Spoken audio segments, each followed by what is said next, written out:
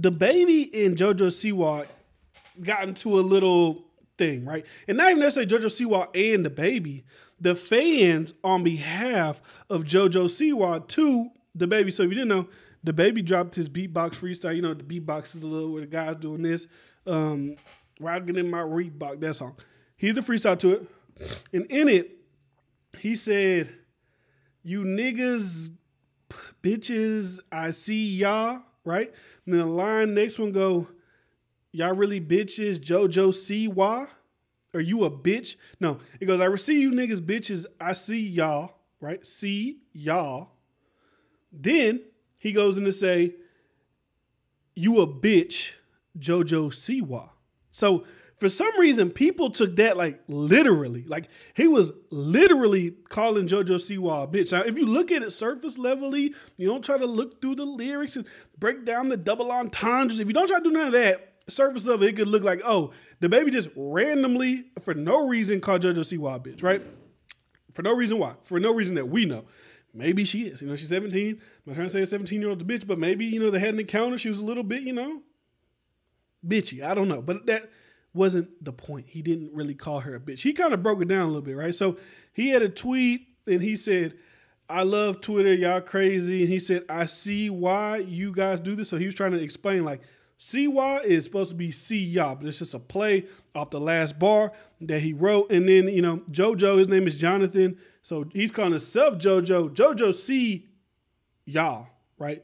I see why y'all bitch. But went over a lot of people's heads. So DaBaby, obviously, you know, the only reason DaBaby, I feel like, even responded to this was because of the misrepresentation of the lyrics.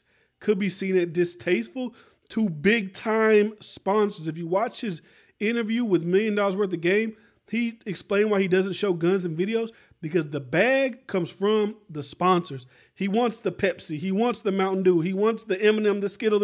He wants the big sponsors to give him money. JoJo Siwa is a big mainstream entity. Regardless if you don't know who she is, you don't watch her content, she has a demographic that these people want, and that's the kids, right? She controls the kids.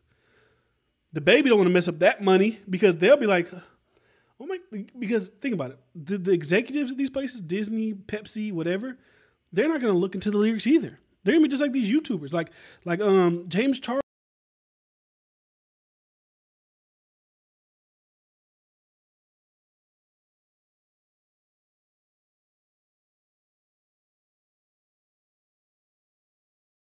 And, you know, like a flamboyant voice. That's how they talk, right? I'm doing a flamboyant voice because that's how the guys do. Nikita Dragon is transgender.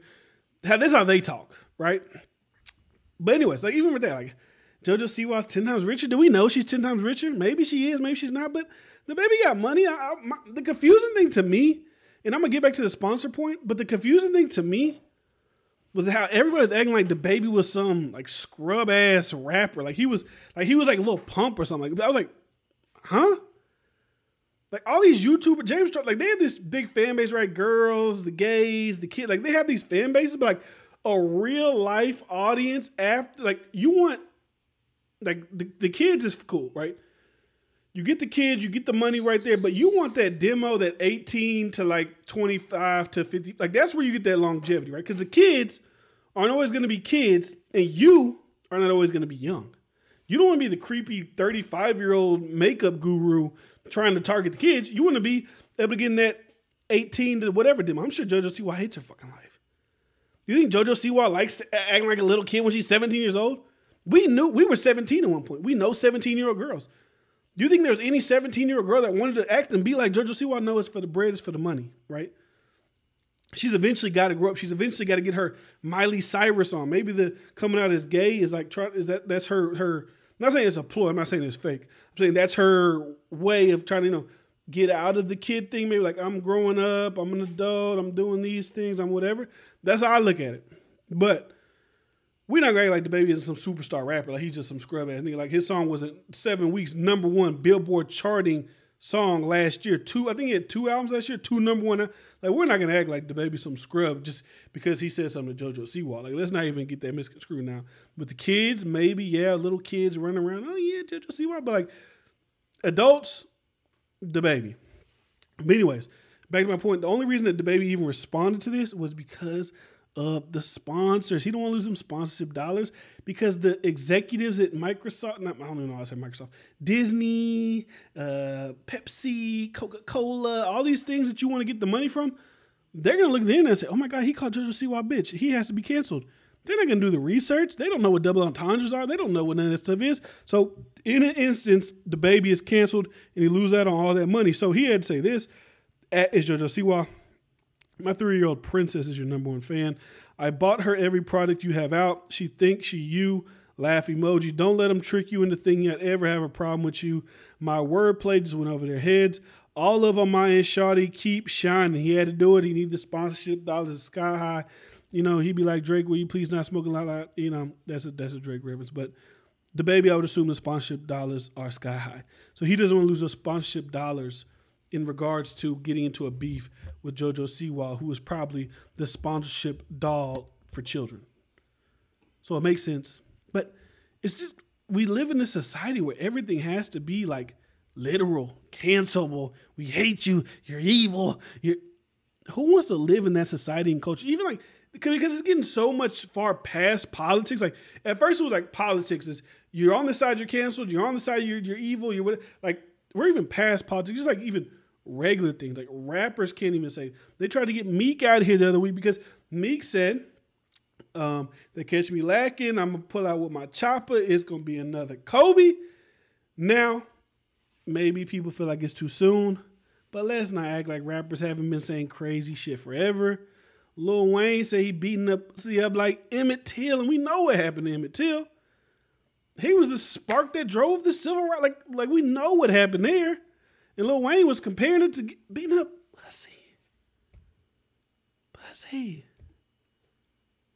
You know, and after further analysis, looking because a lot of these guys on Twitter, and when I say guys, anybody on Twitter, I'm not just saying like guys, like men, they do a good job breaking shit down, right? Like that JoJo Siwa shit, I'm not going to get on here and act like I knew that that's what he was saying. But the way some people break shit down, I'm like, oh, that does make a lot of sense.